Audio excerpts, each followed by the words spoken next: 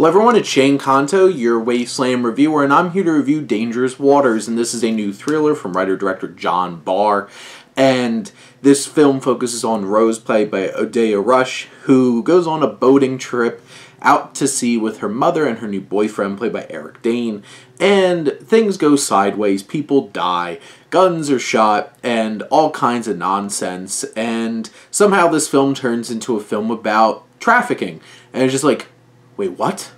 So this film sits at an hour and 40 minutes, and it's so long. It's so slow. It never really feels like it has any kind of energy to it, or like that much thrills to it either. Which, like, this is a thriller. Is it not supposed to do that? I think Odeya Rush gives a really fine performance here, trying to anchor this film.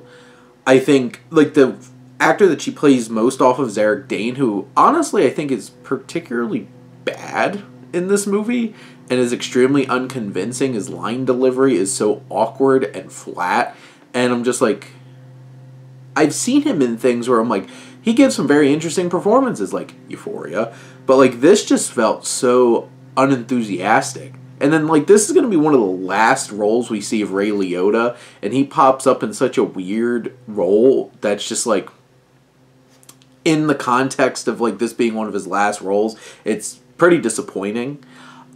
This film basically has, like, stuck on a boat, goes to a place, goes to this certain boat, and, like, it doesn't have that much to go on, and somehow feels so stretched out at an hour and 40 minutes. And, like, it's trying to deliver these themes about, like, trafficking at some point in the film. And it just feels so, like, tacked on and doesn't really feel like this film does this very significant theme, this very significant topic justice. And it's just like, but why?